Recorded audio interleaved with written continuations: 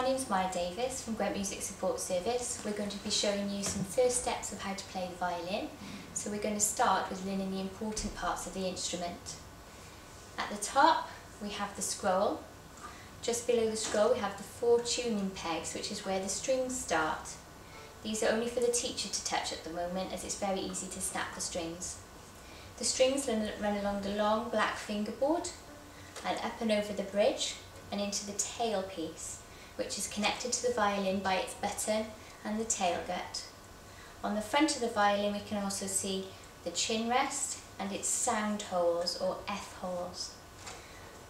We also have the back of the violin where we can clearly see the neck and its shoulders. Okay, having looked at the main parts of the violin, we're now going to move on to how to position it correctly.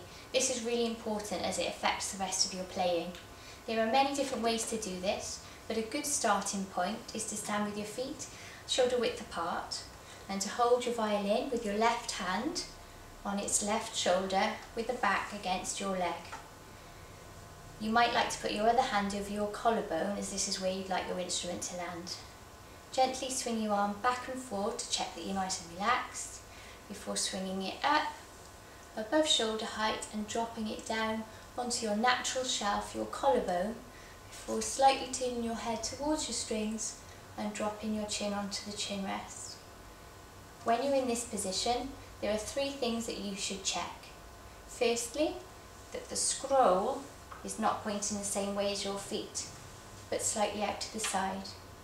Secondly, that the scroll is not below your chin, but slightly above it. And thirdly, that your chin is slightly over the tail piece. Okay, it's important to practice positioning your instrument many times until it becomes natural and comfortable. And when you feel ready, you might like to make it make a sound by plucking.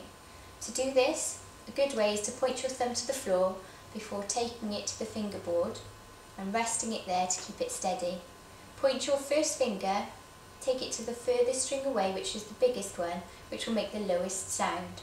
This is the G string, the next is the D, and as the strings get smaller they get higher. We go to the A, and the highest is the E.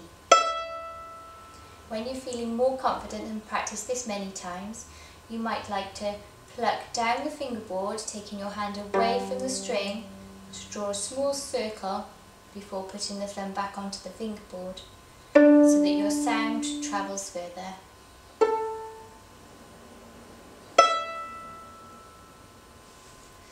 When you feel comfortable with positioning your violin and with plucking the open strings, you might like to position your left hand.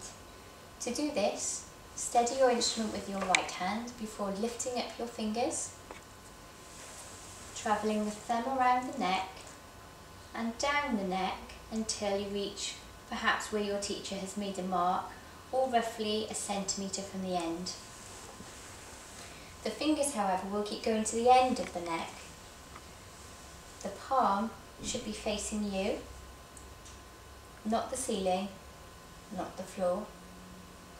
And as we will be looking at the D string notes, the 3rd crease of your finger should be in line with the fingerboard.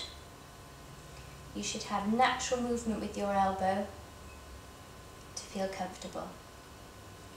From here we can then bend the knuckles over and onto the D string, where the first finger goes opposite the thumb, the second finger will go spaced to leave a finger gap, and the 3rd finger will go close. Notice how each finger stays tall and the fingernails will be pointing towards my nose. The wrist stays in line.